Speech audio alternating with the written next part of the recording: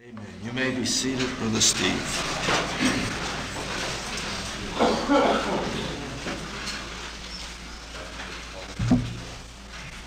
Hallelujah. Blessed be the name of the Lord.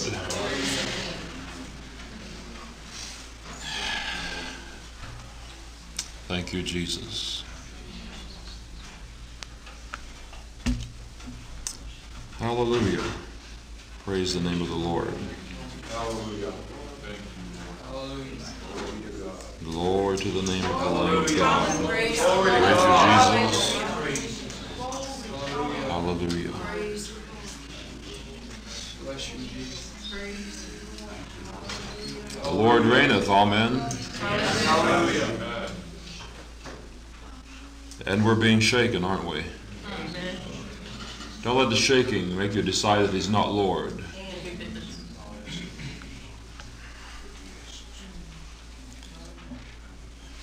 Hallelujah.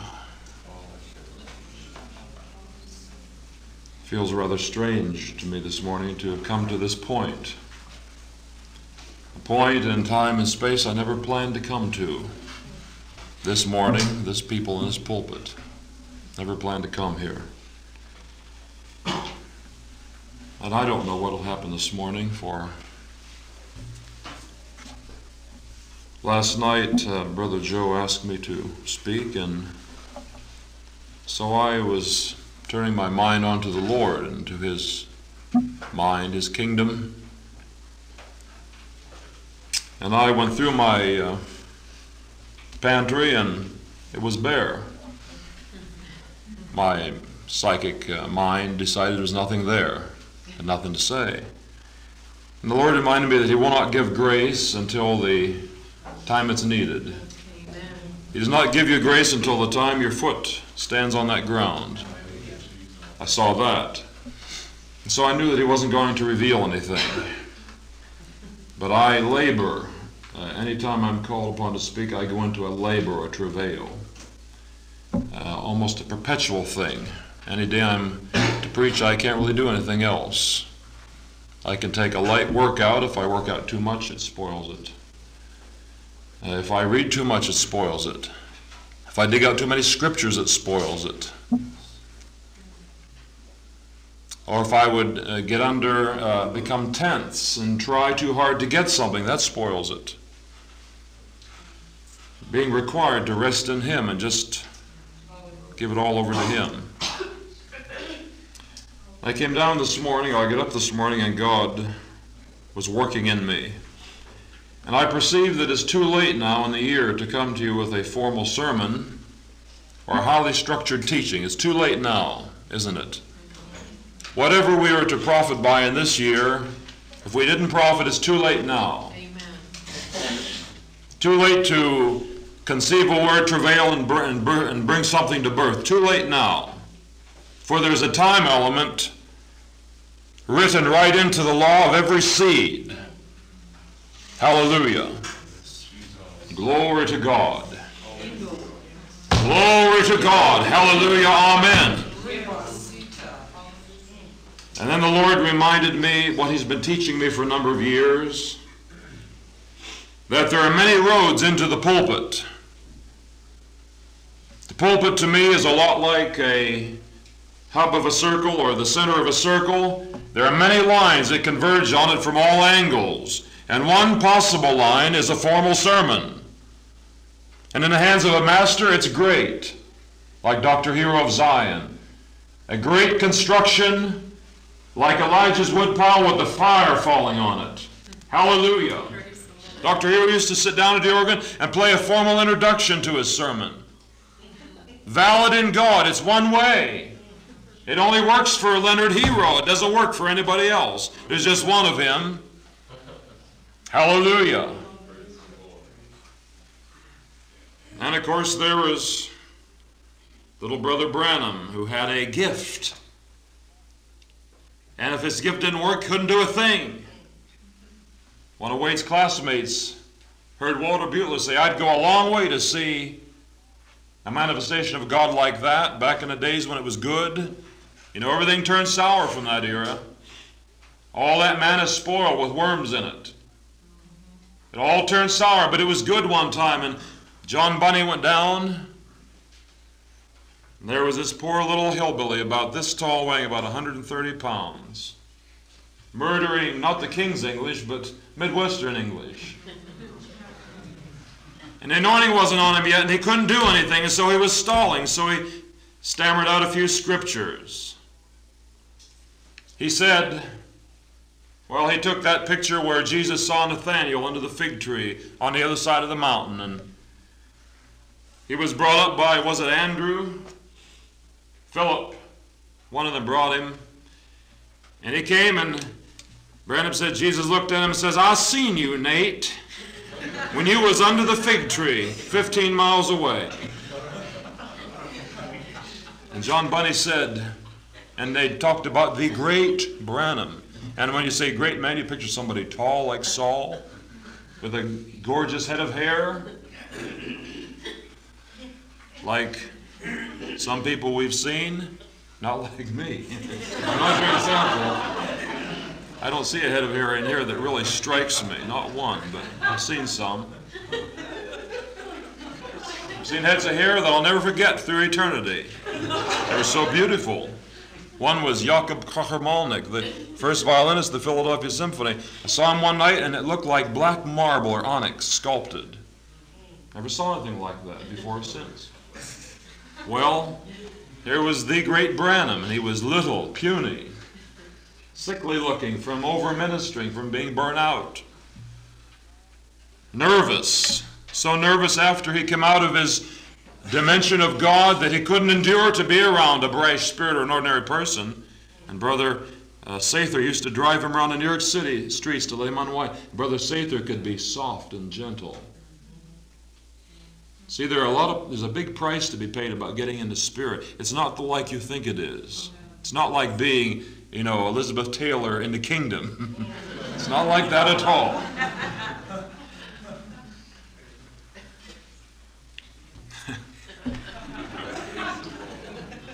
And John Bunny's heart sings, is this the great Branham? And all of a sudden, a qualitative change took place. And when the real anointing comes, you can see it. All of a sudden, just a slight outward show that something had come, and there was a healing line. A whole bunch of people needed to be healed. I don't know if they're in a line yet or just formed in a line or what, but all of a sudden, Branham looked over and there was a black sister there. That was at the Met in Philadelphia. And he looked over and says, I don't know you. He says, your sister Hubble. Mary Hubble. He says, you have cancer of the breast. He says, come this way. And he said, pass right on by. He said, Jesus already healed you. And he was in that depth and then that gift. But it was a simple thing God gave him, but he had sharpened it. It was focused to a burning point of perfection. And God spoke to me this morning that the kingdom is a place of perfect gifts. Hallelujah. A perfect ministry. Hora incastoratati, ponchatu bolevro fajagindas. That's to those other ones over there. To get out the way. Hallelujah. Glory to God. Hallelujah.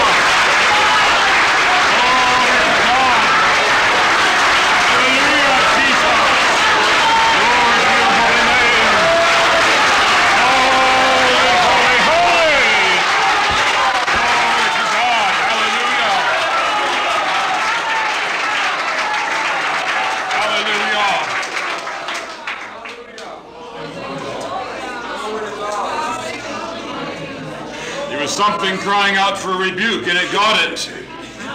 Hallelujah. That was a Holy Ghost rebuke. Glory to God. The devil can't build a brass heaven over my head. Glory to God.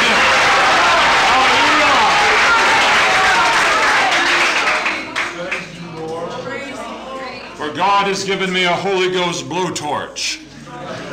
Even as an acetylene torch burns through solid steel, so does the Holy Ghost blowtorch burn through anything Satan can construct.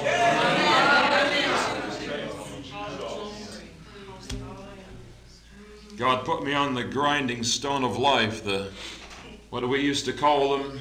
The grindstone, we called it on the farm. A wheel, a sandstone wheel, and a pedal on it, or a treadle. God put me on that for years to sharpen a few simple things that He gave me. And one of my great challenges is that the big religious devil keeps telling me, you've got to become a brilliant, dazzling, methodological teacher and impress people with the flesh. That thing hounds me down the years and down the days. But I can't become what He hasn't made me. If I have His blueprint and try to build according to the world's structure, it's going to be just a botch.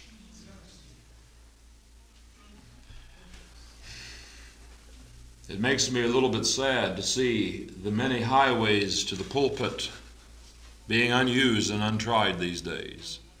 Seeing a given people and a given local fellowship always doing the same thing. They're like a record that's played itself out and it goes around endlessly in that last groove until total destruction. I can't stand it. But I have been born for life, for vitality, for variety, for the whole kingdom. Hallelujah.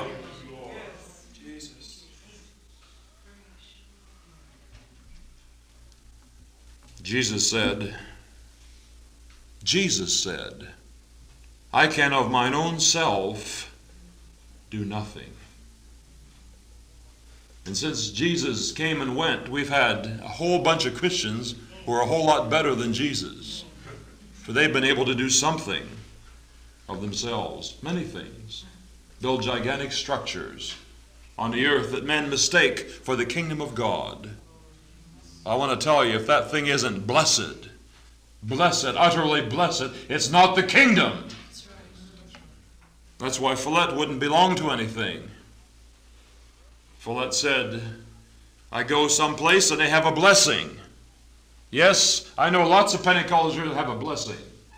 Churches that friends pastor, house meetings. And Follett says they have a drag with it. And he says, I can't go with that. So it had nothing to do with it. Praise God. I was born to be a free spirit. Hallelujah. We've been driving lately and seeing many great black buzzards and hawks of different types soaring and doing many things, and their wings are stationary. Yes. They may be doing a little bit of this, but the whole power is in the wind, not in the bird. Hallelujah. Yes, that breast meat is the flying muscle, the pectoral muscle. And we have men on earth that can bench press 650 pounds with their chest muscles, but they can't fly. And if there was no wind and no movement in the wind, the bird, the hawk, the eagle, could never attain his 10,000-foot elevation. But the power is in the wind. Hallelujah. They sang 25 years ago or 20 years ago the revolutionary song, The Answer, My Friend, is Blowing in the Wind. And the message of God came to me. And in a very profound and total sense, for me, the answer is blowing in the wind. I find no solace in this structure or the way we have our chairs set down, but I find it in that presence that comes in from the outside, from an alien world, and invades us almost halfway against our wills, and comes and blesses us and gives us life. Hallelujah. Glory to the name of Jesus, who has conquered everything.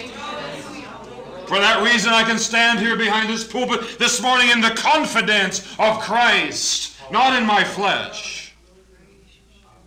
For I've explored the abilities of the flesh, and I've sort of seen the end of it. You know, as you go up through the layers of humanity, when you get within sight of Plato, you see the end, and there's no life in it. There's no life in it. The philosophers of Greece attained and attained and attained and climbed and climbed and climbed. They came to Jesus. He said, except a kernel of wheat fall into the ground and die, it abideth alone. How many are glad that Jesus fell into the ground and the God life in him exploded? Hallelujah. God life explodes underground. Hallelujah. Not on the platform where you can strut. You can't build ministries by building the human arrogance. I asked Erskine about a certain young healer about my age. He's tall and beautiful like King Saul with a heavy head of black hair. I said, what was he like when he started? Erskine said he was arrogant. That's why he's a reprobate today. Glory to the name of Jesus. I can of mine own self do nothing. Blessed be the name of the Lord.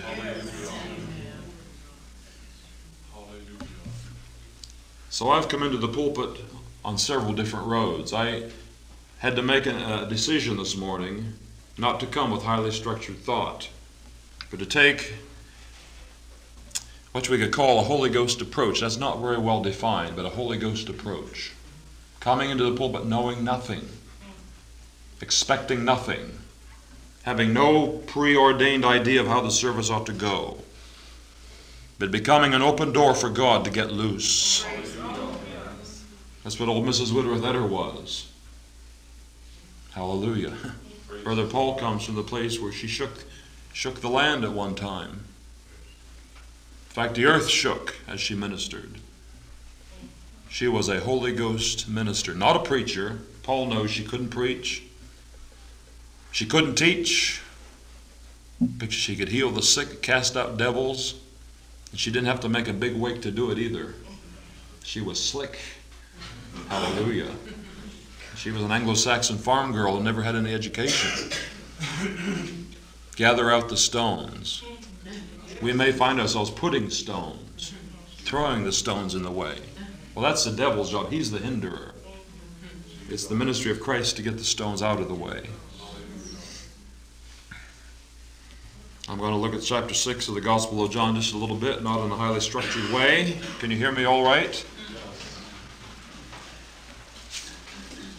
It's a shameful feeling being here in the pulpit. I just came to shout and rejoice in the name of the Lord Jesus Christ. Gorim, orate, otan, horisai, shondas, roketai, bozinda cheno. The voice of the Lord is sounding this very hour, rebuking the carnal leadership that would seize the reins of the church. Yea, God will come into his chariot, and he will crowd man out, and he will take over, and he will drive this chariot to the finish line successfully, victoriously. Hallelujah. Glory to God. Hallelujah.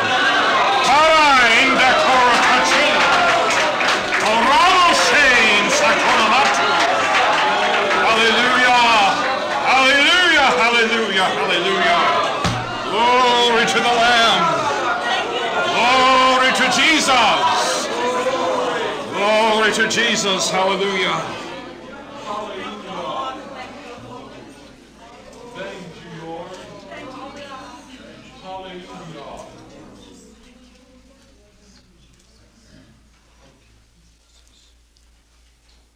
Chapter 6 of John's Gospel. Do you like to read about Jesus? You know what I like to do when I get fed up? And you never looked at anybody in your life who gets fed up as often as I do. I get fed up every day, several times a day. Some days I'm fed up all day. When I get fed up, I like to open the Gospel and read about Jesus. Does that witness to your heart? Some of you are too religious to admit you get fed up. You think that part of being religious is to conceal those things. Well, it's good not to lay heavy things on people all the time. Be decent. If you fast, Jesus says if you fast, take a bath and bubble bath and douse yourself with Bal de Versailles at $100 an ounce. That's I'm interpreting up to the 20th century. Didn't he say it? Hallelujah! Hallelujah! I got a word from Jethro Vincent through some other brother. He said, turn your weak side toward God and your strong side toward men. Amen. But there's a time for true testimony to reveal how broken, how nothing you are. The Apostle Paul did it. And so you see, in God, there's no one set way. Sometimes we should behave this way, and sometimes the opposite. With some people, we need to get every burden off of them we can because they're being crushed right now. And you don't forget this fact that I am not trying to throw a burden out on you. I want you to be free. I want to deliver you from even the burdens you think aren't burdens, things you think you ought to carry. I know Jesus' burden. It's defined in the Gospels. My yoke is easy and my burden is light. You can run with Jesus' burden. Hallelujah. God did not call me to slog through mud like an Indian elephant carrying teak logs. But God called me to skip upon the high places of Jacob. Hallelujah. It is the principalities of the air. It is their great delight to hold us down in the dim, foggy valleys of the Christian life, and not allow us to ascend to the sunlit heights of Revelation, where the face of Jesus beams upon you as clear as the South Star, hallelujah, as variegated as the northern lights, hallelujah, until this master creator of men says, I'm coming to live in your heart, and I'm going to speak words out of your mouth that you never imagined or ever conceived in your highest stretches of vision. Hallelujah. I have come not to bestow upon you a puny gift of prophecy that works sometime, but I have come to go down to the roots of your being and to make you a prophetic people. Hallelujah. Make you a prophetic people whose mouths speak the words of unutterable divine wisdom that wise men never encompass in their little temporal basket of ideas. Hallelujah. But he has come to give us all things. Hallelujah. And those all things include the things that eye has never seen and ear has never heard, the things that never entered into the heart of man, even in his dreams through the night. But Jesus Christ has come. Jesus Christ has come. Jesus Christ has come. Jesus Christ has come.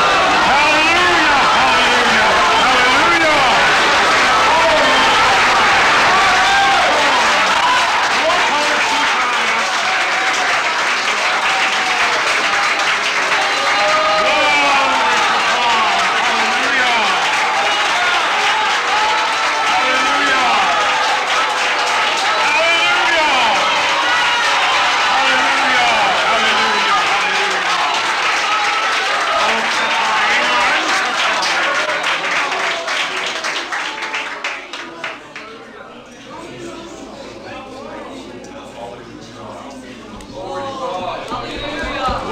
Jesus.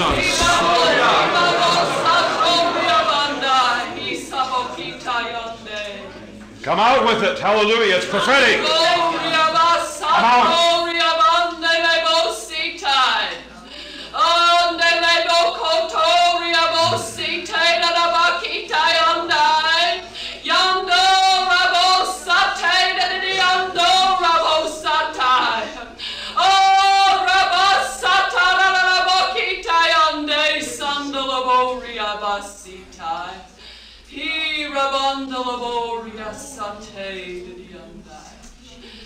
Oh, hallelujah, hallelujah.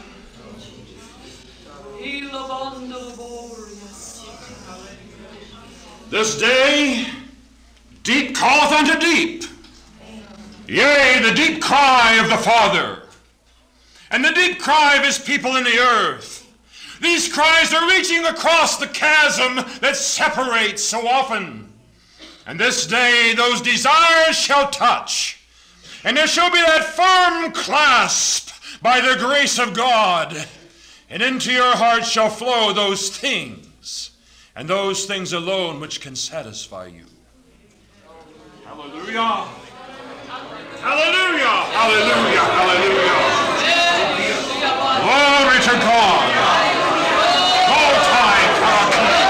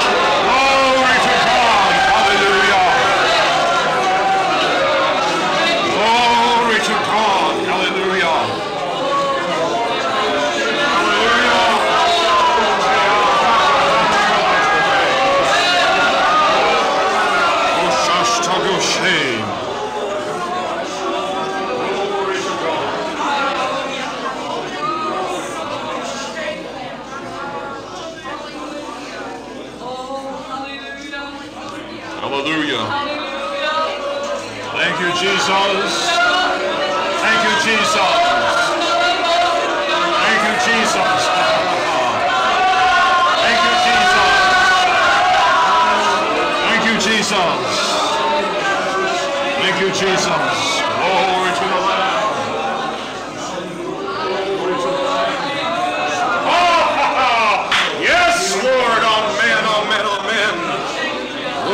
to Jesus. Glory to Jesus. Have thine own way, Lord. Have free course in thy highway. Glory to God. Hallelujah. Conde, you Christ,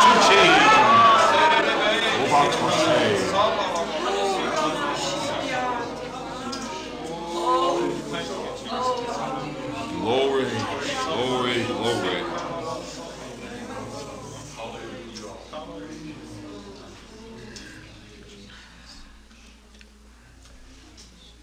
Praise the name of Jesus.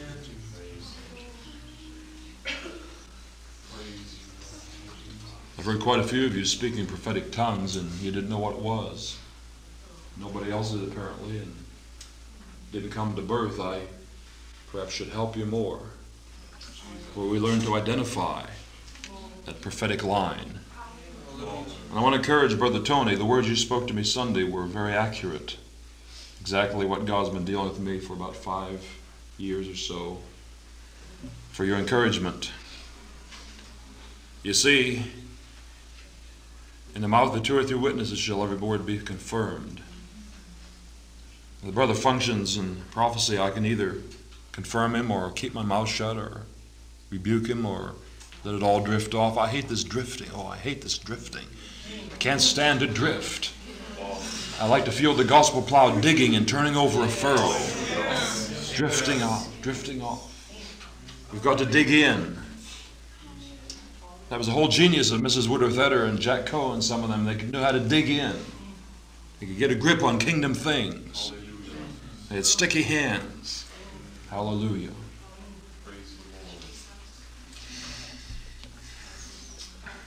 Glory to God. Many things take place in the spiritual realm that the charismatic movement is not aware of, the Pentecostal people are not aware of. The warfare we wage has to be defined. We have to not only be able to name the enemy's people and their grades and their offices. You know, in some peculiar way, to be able to name a demonic force disarms it. To be able to name a demonic power or a principality disarms it. See, that's why many are befuddled. They're not capable of wrestling, so they feel vague feelings of a great evil, like a great dark shadow crossing over their lives. And they know they've had a brush with some monstrous evil, but God protects them in His grace. They're little children. They don't know what it was. Nameless fear, a vague evil. But as you climb the mountain, as you go up through the dimensions, the day will come when you'll have to grapple with that thing successfully. And I think one thing that a demonic power does is make you want to quit. For all you have to do to be defeated is just to quit right where you are. Doesn't matter if you're on the 1st degree or the 33rd degree. If the devil can make you quit right where you are, that's defeat. It'll get you scared. When I sat back there this morning, I went into an intense confrontation with a satanic emissary. Just like that. Until the pressure was intense and the heat built up. And I had to make a decision with my will that I would not come up to the pulpit because I felt so good, but I would come as an act of the will. And that's how I came into this pulpit. Hallelujah. Not feeling pleasant at all. But the attitude, the psychology of the battlefield was in my heart this morning as I came up here. Telling that as testimony, it may help you. That when you feel your worst, in such a way you couldn't even describe how bad you feel. Yes, bad, not badly. Might as well learn a little fact along the way. Praise God. Jesus will teach you something. Hallelujah. I want to tell you a little secret. A true spiritual renewal will bring intellectual renewal. How many like to throw out the old worn furniture of your mind with the springs sticking out and the stuffing falling on the floor and the moth-eaten old Oriental rug that your great-grandmother laid down in Methodist days? How many like to clean house? Hallelujah! Hallelujah!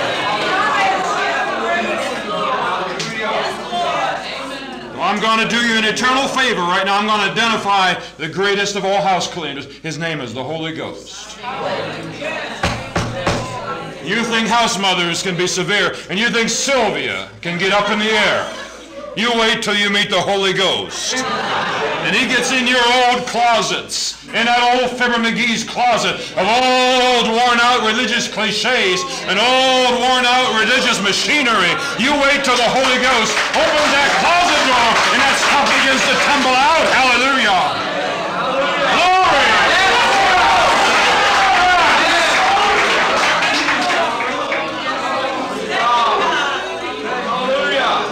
Hallelujah.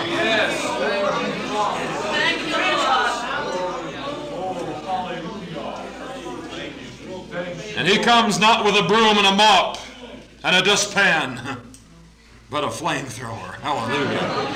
Glory to God. And nothing will escape the flame of his instrument. Not even the least cockroach or silverfish back in the cracks. Everything will go. You will be purged. Be purged. I'm thinking this morning on the terms of being made, becoming a vessel. And Paul says prerequisite to becoming a vessel of honor is that you purge yourself. What does that mean? That the Holy Ghost speaks to you and you say, yes, I will.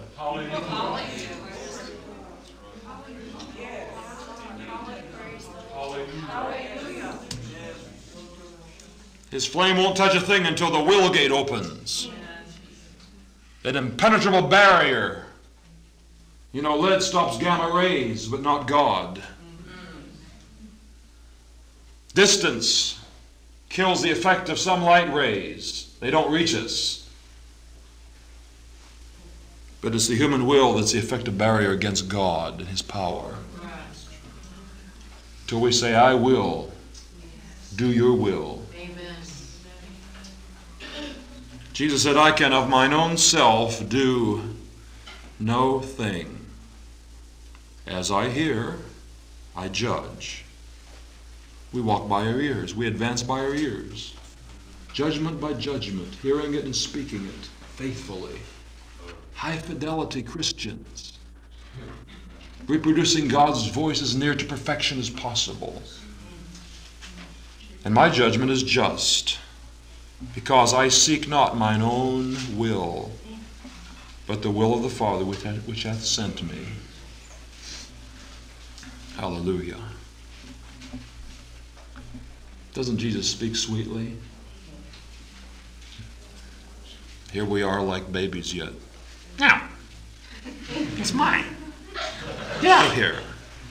You bother me. You know what the Lord spoke to me this morning? And I say that cautiously, the Lord spoke. Here we are stuck with our wives, our husbands, our roommates, our president, and those teachers.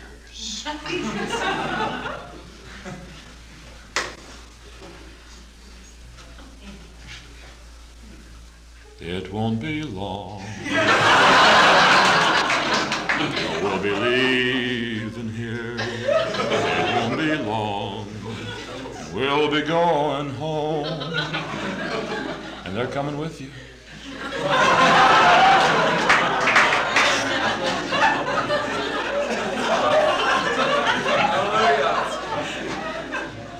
We only have to endure them for a gnat's life. Just a brief evening. Just a brief evening. You know, to the fly fisherman, that most refined of all athletes, you call him one. A night in June in Delaware Water Gap, and the mayflies are hatching so fast, the road is so slick you can hardly drive. That's a glory. In the evening about 9, to be casting a fly on the water and having a brown trout that big coming up. There's a glory there. But it just lasts for an evening. And those mayflies just live for a day about. We've only got 70 little years to put up with each other. Why don't we fill them up with love and consideration and see that other man's disabilities and his crippledness and how life has bent him out of shape, and lay a hand of creative love on him and say, brother and sister, I wish you could be whole in Jesus Christ. Hallelujah.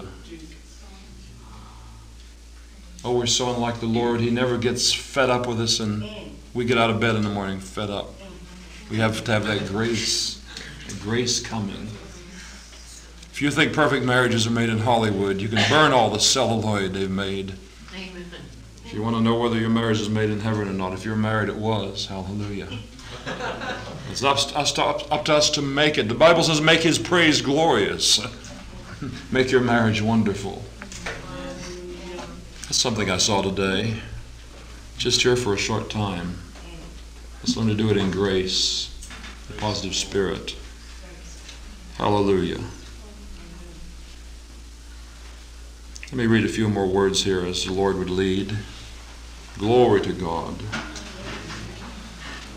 Glory to God. Verse 5 of chapter 6 of John. When Jesus then lifted up his eyes and saw a great company come unto him, he saith unto Philip, when shall we buy bread that these may eat? We thought coming to Jesus answered every question, and Jesus himself asks the question. And Philip doesn't know what to say, so he just blurts something out. A human estimation, a judgment, not after hearing the Father, but just out of his own heart. This Jesus said to prove Philip, for Jesus himself knew what he would do. Hallelujah. See, that's why I can come to the pulpit ignorantly. For Jesus is with me. Lo, I am with you all the days, the rainy days, the days when storm clouds get piled up high, and when lightning strikes at your doorstep, and your loved one dies, something much more profound than the things that shake us at Pinecrest. And when you're a minister and have to produce, you've gone to a far city, and you're weak and sickly, and the trip has worn you out, and there's nothing. Jesus says, lo, I'm with you all the days, even that kind of day too. Hallelujah. Even unto the consummation of the age. Hallelujah. See, Jesus knew what he would do this morning. I didn't have a glimmer. Praise the name of the Lord. Jesus will never ask you a question he can't answer. Philip answered, 200 pennyworth of bread is not sufficient for them, that every one of them may take a little. See, man's vision embraces a little for you. He begins with much, with big ideas, and you wind up with a little. One of his disciples, Andrew, Simon Peter's brother, saith unto him, there's a lad here which hath 5 barley loaves and 2 small fishes. But what are they among so many? Jesus starts with a little and multiplies it. I'm a little man with a little mind, with a little pinched soul, with a little bit of love. My only salvation is to fall into the hands of Jesus. In this little passage of Scripture, we see the kingdom as a creative dimension that overshadows you. Jesus walked in the shadow of divine creativity. And everywhere he went, lives were changed, weren't they? And so Jesus fed them miraculously. But I want to skip over and not preach on aspects I ever have before. I don't want to get tangled up in the verses like dewberry vines. I want to drop right down to verse 14. After they had eaten, then those men, when they had seen the miracle that Jesus did, said, this is of a truth that prophet that should come into the world. There was a response by seeing miracles. But it was not a proper response because they tried to take Jesus by force and make him king, and he eluded them. This is why God must shake things so frequently. For we start building a structure, we may call it a Pentecostal. The Pentecostal structure definitely has to be subjected to a thorough shaking, so that the Pentecostal mold is not upon us. I heard Sister Beale speak some devastating words in the 8 years that I went to Bethesda. I hate to have been a Bethesdan or a true latter-rain person. I was a nobody and nothing and an outsider, just looking on and learning something. She looked out over that great audience one Sunday morning and said, "You people still bear the Pentecostal image." That hit hard. It was God's purpose to break that image. And over some of us, I believe it has been broken. I want to deal with this idea today. Now look at these Jews. You see, though it is true that the law was a schoolmaster to bring us to Christ,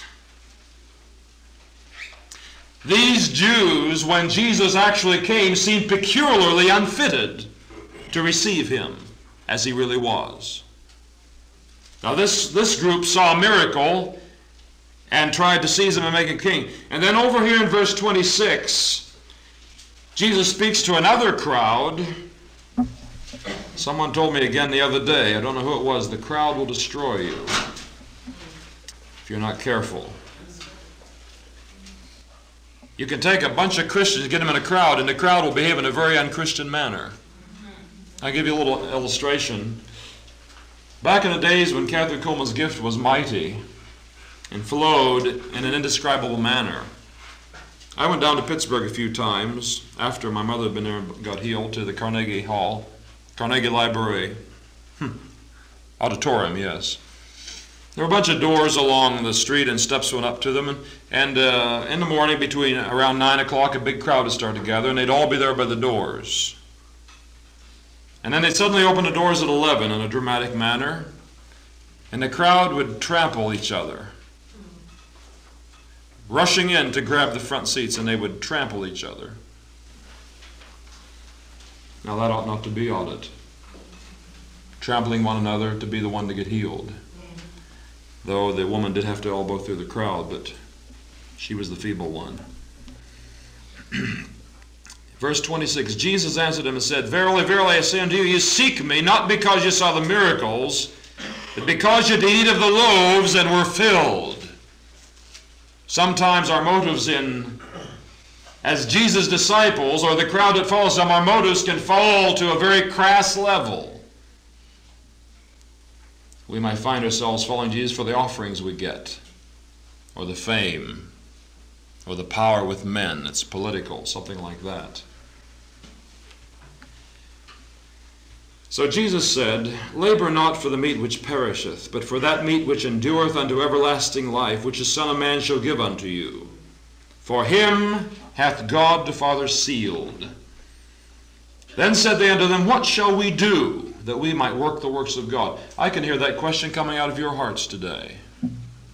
It's a question that's very germane to you and your position and your time in this place. What shall we do that we might work the works of God? I know that's a question that's being asked. It's a real, present, concrete, present question. Is it or not? Is it or isn't it? It is. I know when I'm near the truth. And if you wouldn't say amen or yes, I still wouldn't change my mind. Hallelujah. That's something you have to come to. If you cannot receive and hold the word of the Lord, then how in the world can you ever speak the word of the Lord? For you'll think you got a word at home in your prayer closet. You'll come to the meeting. Things may seem different. Don't ever forget the song leader can miss it. They didn't miss it today, but the song leader can miss it. The song service can veer off. Someone may come up and throw a curve, and you'll say, "Well, I guess I didn't have the word of the Lord after all." And so then you hastily choose another text, you get up and fall all over yourself, fall on your own sword. See, you have to be able to receive and hold the word of the Lord. The best preachers I know have difficulty holding the word of the Lord. Brother Valori and I explored this together. Brother Sexton, is it hard sometimes to hold the word of the Lord? Hallelujah. He's preached to more people than any other man I know, probably. It's hard to hold the word of the Lord. Hallelujah. Today I'm holding the word of the Lord by the grace of God. Not by accumulated mastery. No, by the grace of God. I just go through meetings screaming for grace inside. Grace, grace, oh give me grace, oh God. Either grace to endure, or grace to function, or grace to bring a thing to its perfect end. Or, you know how the Jew says, we have travailed and only brought forth wind. That's tragic. For they were a people who had received the word of the Lord. There should have been a kingdom product come forth from them. But the prophet says we brought forth wind, a lot of hot air. We just chattered. Hallelujah. Pasina. Takrusu. Ton rashima ingatse. Foroshein sasuma. Poshe rakushin. Oh, hold us, O God. Hold us in thy perfect purpose. Hold us in the middle of thy road. Hold us on the tracks, that there be no derailment. And send angels to every switch point in our future, that there shall not be a demonic spy there to throw the switch and turn us onto some other track. Hallelujah. Glory to God. Hallelujah. Hallelujah. Hallelujah.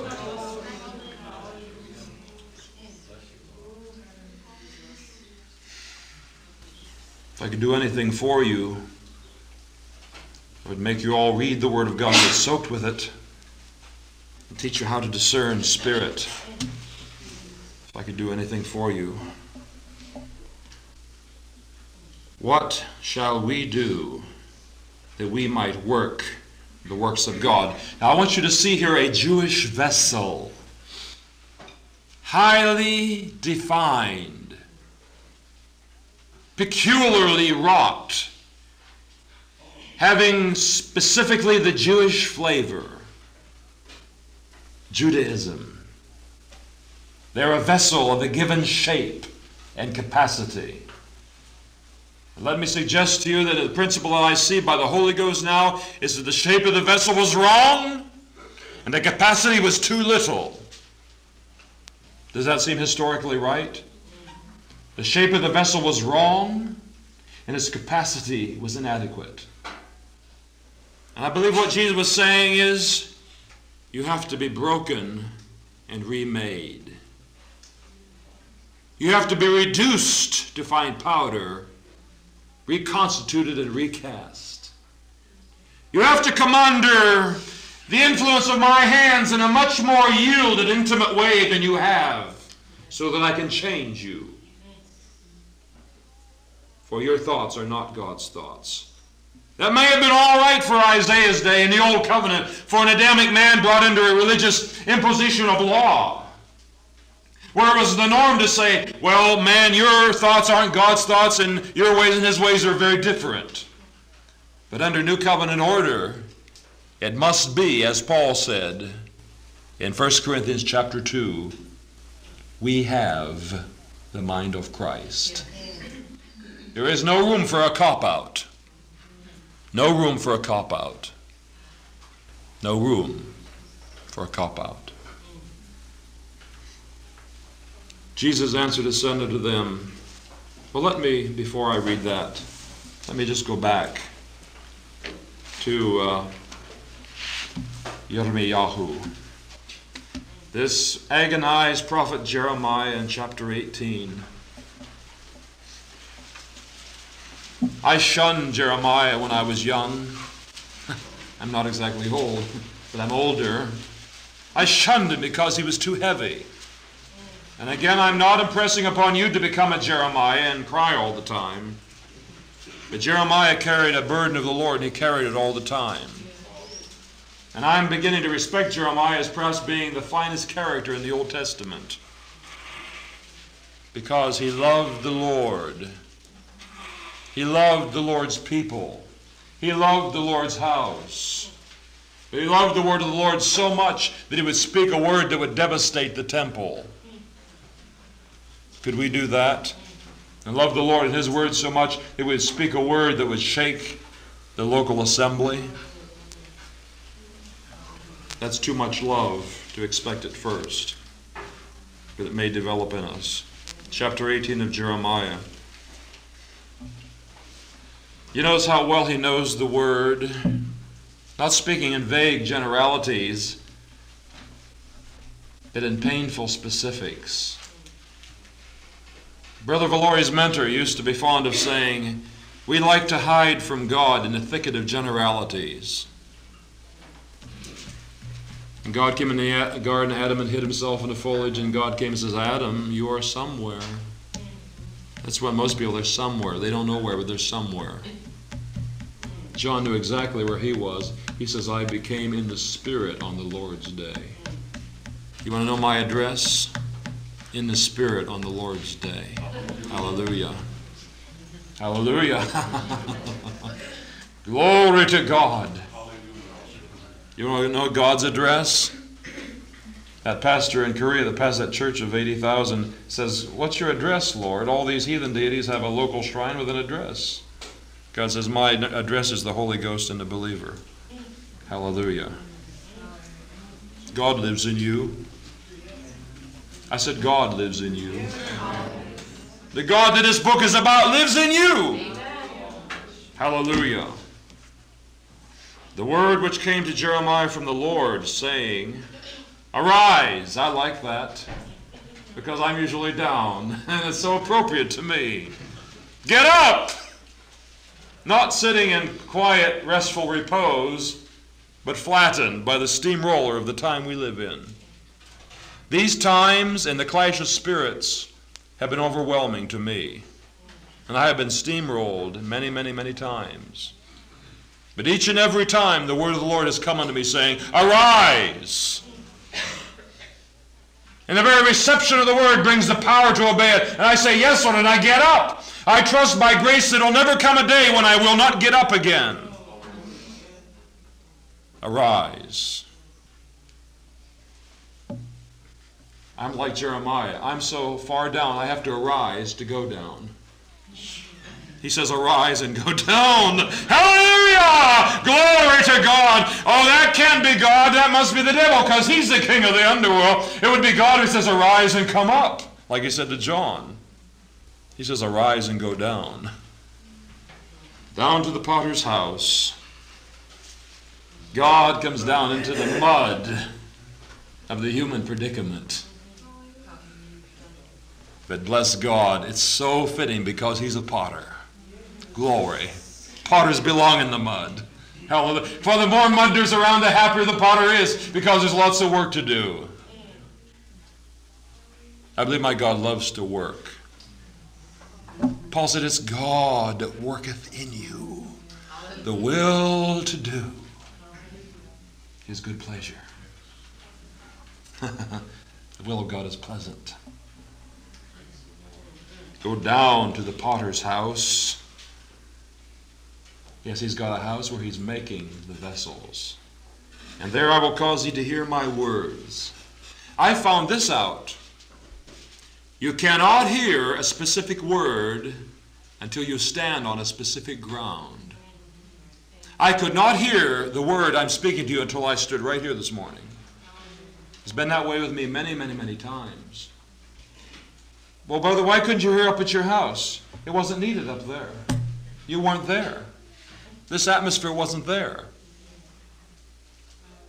Go to preach to some build-up convention, and they put my picture out and advertise, and there's a whole bunch of people coming from several states, don't know what I'm going to say to them. Can't hear the word till I stand on their ground. And when I stand on their ground, my viewpoint will be so different, and my ears will be open, I'll be receptive to hear the appropriate word. Young people, you feel empty? You don't feel half as empty as I felt last night at midnight. What do? Edify myself praying in the Holy Ghost. Build myself up into faith. Minister to my spirit. Hallelujah. How does a spiritual giant get to be a spiritual? Well, he edified himself there. God doesn't sow spiritual giants, he sows seeds. And every seed, as many as received him, to them gave he the power, the authority, the right, the privilege to become the sons of God. How do they become? By edifying themselves to that point.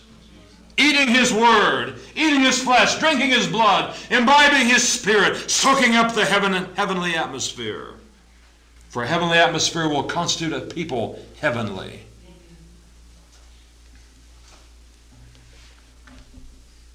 Then I went down to the potter's house. And behold, he wrought a work on the wheels, and a vessel that he made of clay was marred in the hand of the potter. So he made it again. I have just read you my biography in a nutshell. I have been made and marred and made and marred and made and marred. And I was profoundly marred this past year, broken completely out of my former shape. But I have the confidence that the potter is making me into a grander shape and design than I ever knew before. Hallelujah! That's resurrection, to be made again. Brutal religion is to be made once and say, okay, Lord, that's it. Thus I am and thus I shall ever be. But the first time God makes you just as simple as it were earthen bowl with no handle, no design. Just a crude piece of pottery such as a beginner makes. Not demonstrating his ineptitude, but your short term in the Spirit. Hallelujah. I have some authority to say what I'm saying. When I stood in 1958 after I received the baptism of the Holy Ghost, I was making in a profound way a new beginning. I had been broken and reformed. One of the greatest prophets on earth stood before me and said, "You're starting all over again, aren't you?" And I said, "Yes." And I thought that night that I was making my final beginning. And the race would run straight to the finish line from that point. It wasn't many months, I don't know how many months later, I got broke again. And I started all over again. And I have no way of telling you how many beginnings I have made. But 1979 is a new beginning for me. Right at the turn of the year, I got smashed. I don't know if I was sitting on the shelf and the God whose great pleasure is to shake all things came and shook and I just tumbled off from the vibrations. Or if he came and took me and went this way, I don't know. All I know is I got broke. I got marred. It would be tragic had I got marred when the potter's hands were on the other side of the universe working with something else, but the potter was nearby. It's safe to get broken when the potter is nearby. Hallelujah. My preaching may be quite mysterious and offensive to some, but I'm preaching experience. And I believe the Word supports it. Hallelujah. Israel, Jesus said, you Jews, this is the work of God, that you believe on him whom he hath sent. The foundational level, trusting Jesus for everything. I keep going up the ladder of revelation. Oh, I've been up a lot of ladders. I explored Pentecostalism, I explored fundamentalism, I explored evangelicalism, I explored healing movements. Up the latter rain ladder, up the deliverance ladder, up the sonship. Got up on a high rung. God broke me for 10 straight years. 10 straight years. And I tell you, I came out of Detroit in a different shape than I went in. And I hurt for those 10 years, but I thank God for it. I'm testifying. For the potter's hands were never far off. Should you dare to come to a new Genesis this morning, say, God, I'm a candidate, because I see something glorious over there. Jesus Christ endured the cross, despising the shame because of the glory that was set before him. Hallelujah. Hallelujah. Hallelujah. Glory to God. Glory to God. Hallelujah. Hallelujah. Hallelujah. I find my salvation not in the most sophisticated word, which no doubt some of the sons have and some of the great Reformed theologians have. Watchman Nee has a very clever system in his writings, but I find the word for me is the word with life in it. It always takes me right back to the cross, because that's where the life falls, from the wounds of Jesus, where his sacred heart pumps out that last drop of blood for you and me. And the one perfect man who ever existed expires upon the cross and is brought to a total end. The beautiful vessel that puts the classic Grecian urn to shame was marred, but in hopes that many would rise out of the muck of the earth to sit with him upon the shelves of God's eternal house. Oh, God needs many vessels, for Jesus said, in my Father's house are many mansions, and every mansion must be furnished. Hallelujah. If you think that all the good places in the kingdom are taken, you think again, I've been there and God told me differently.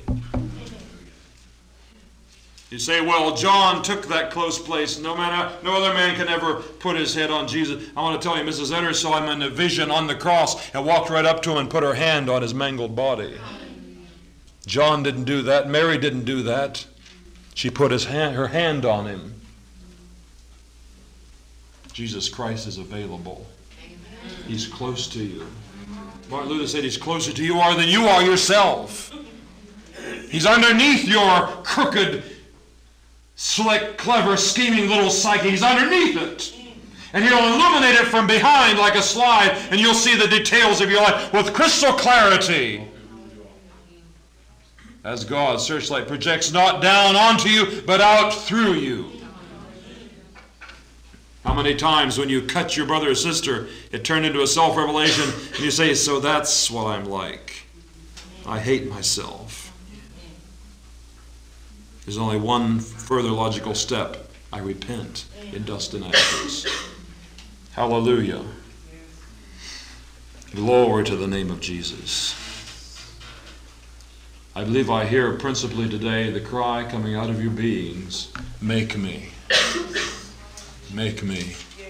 Jesus came and called and says, follow me and I will make you. I believe that's a classic call that applies not just to Peter and Andrew and the others, but to everyone that should come. Follow me and I will make you. The prodigal son had it made. The prodigal son was a self-made man. The man who has it made never cries, make me. But in a far country, through sin, and sometimes sin becomes your handmaiden and brings you to yourself. And he suddenly realized this was all wrong. That he had not gone up in the world, he'd gone down. And he says, I'll go back to my father's house. His servants are better off than I am. And I'll say, Father, make me. When on his way out, he says, Father, give me. And on his way back, he said, Father, make me. Hallelujah. I see myself as a blob of clay. The virtue of the latter rain is to fall upon me and make me pliable. That's the whole virtue of the rain. I notice Brother Erskine-Holt has one great virtue. He's extremely flexible. He's ready for God to move him on. See, most of Erskine's friends and mine that are his age, they're back in the latter rain graveyard picking out a good spot. We want to go on. We want to see the green valley on the other side of the mountain. We want to see the pot of gold at the rainbow's end. I want to see how this thing's going to issue. Hallelujah. I know God's going to win it all. God's going to take it all. He's going to make every nation his, part of his kingdom. There's a great battle being waged in this my day. And I want to sally forth on God's battleground like David. You know, it says when David slew Goliath, it says there was no sword in David's hand. Hallelujah. It says there was no sword in David's hand. But it tells us here of a picture of Jesus in the book of Revelation. Chapter 19 and verse 11. John speaking, "And I saw heaven opened, and behold, a white horse," a vehicle for Christ. Will you be one of his horses? Will you be a vehicle? "And he that sat upon him was called Faithful and True." John and Paul believed the same thing Paul said in 1 Corinthians, "But God is faithful. And in righteousness he doth judge and make war." The righteous warrior is the invincible warrior. His eyes were as a flame of fire, and on his head were many crowns. And he had a name written that no man knew but he himself. And he was clothed with a vesture dipped in blood, and his name is called the Word of God. The eternal Father, the eternal Word, and the eternal Spirit. And the armies which were in heaven followed him upon white horses, clothed in fine linen, white and clean. And out of his mouth goeth a sharp sword. Hallelujah. Yes, when David slew Goliath, he said there was no sword in David's hand. Hallelujah. He only had to get Goliath's sword to do the butchery after he was killed. But those forerunners, that avant-garde of God, the Davids, they are so integrated in their ministry that the sword is in their mouth. Let us be careful with our tongues, for there's a sword. Death and life are in the power of the tongue. Hallelujah. Glory to the name of Jesus. Hallelujah. The Lord is telling me to shut up. Hallelujah. Could we all get to our feet in his presence? His holy presence. Could we possibly sing that chorus, "I see crowns when I see Jesus"?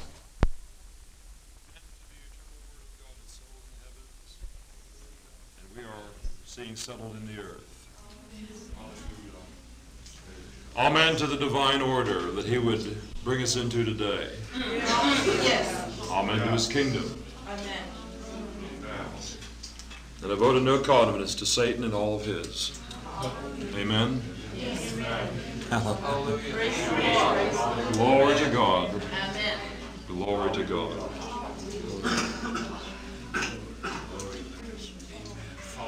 Praise God. Hallelujah. Thank you. Thank you.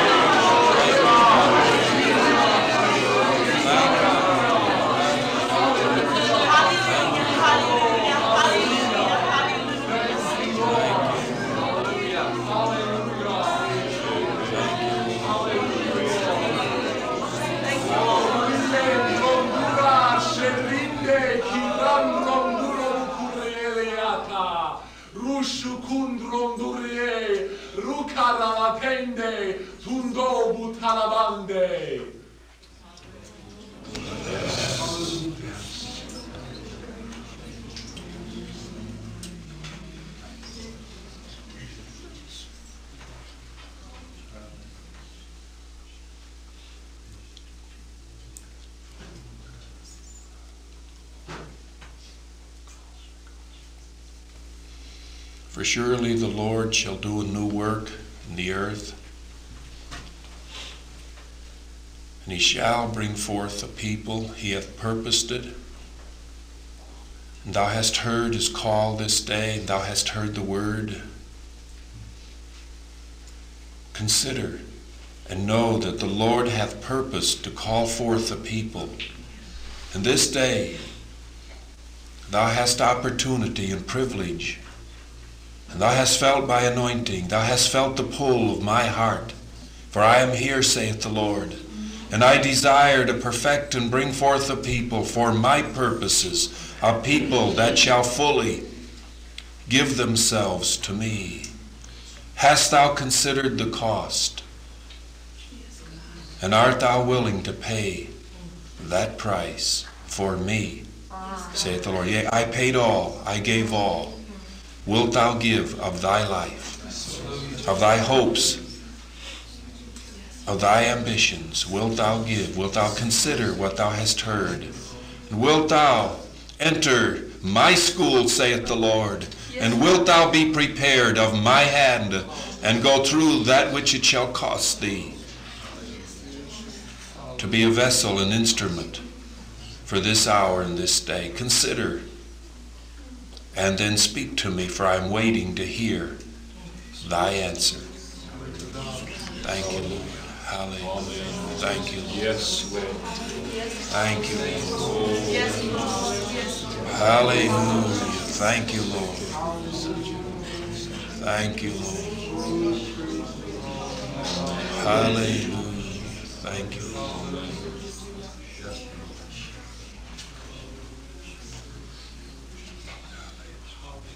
Lord, indeed thou hast brought forth Pinecrest.